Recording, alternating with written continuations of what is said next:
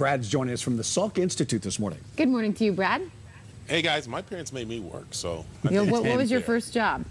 My first job was, first job was working my dad's funeral home. So. Oh yeah, that's right. Yeah, my dad's a mortician, so I moved around bodies, and then I went to an ice cream shop. Well, so, that's a change. Yeah, big jump there.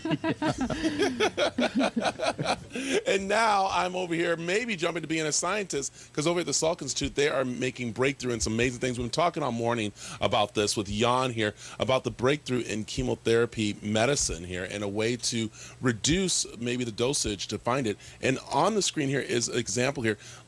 Let's talk about what we have on the screen. What we see here on the screen is one human cell, and the blue things you see here are the so-called chromosomes, which is where our hereditary material is. So the blue is the DNA, these are the chromosomes, and the green dots are the telomeres, these ends of the chromosome. And what you see in red here is what these drugs like Taxol and Velcade, these chemotherapeutics, what they actually do. Because what they do is they attack the chromosome ends, the telomeres, which we can visualize in red, and that causes a stress response in the cell, and that is what actually kills the cell eventually. And you guys have gone to pinpoint where now they can go in and actually try to cut the dosage and get these cells that are causing the cancer. Well, that is the hope, that now that we know what these drugs exactly do, that they cause such a stress response, we can take a synergistic approach where we exactly target that stress response, and hopefully that will allow us to do much more effective treatment. And we got to mention what Salk Institute does. You guys are kind of like the beginning of it all. Without you, we wouldn't get to the next step. And what is the next step after this? So that's very correct. So without basic research, there is really nothing will happen. There are no development of therapy without understanding what's going on, so nothing without basic research.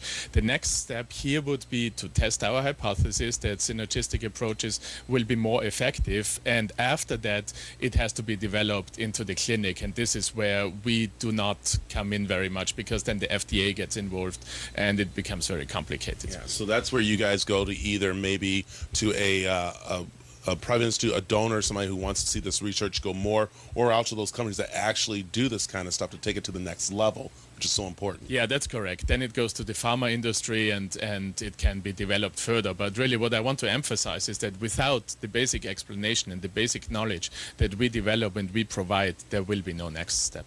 And I'll tell you, David and Alexis, Salk is doing so much here at this institute in our own backyard. And again, like I said, without basic researching, without doing this, you know, we wouldn't find this kind of stuff. In 2 years, it took Jan and his team to actually pinpoint, which is wonderful.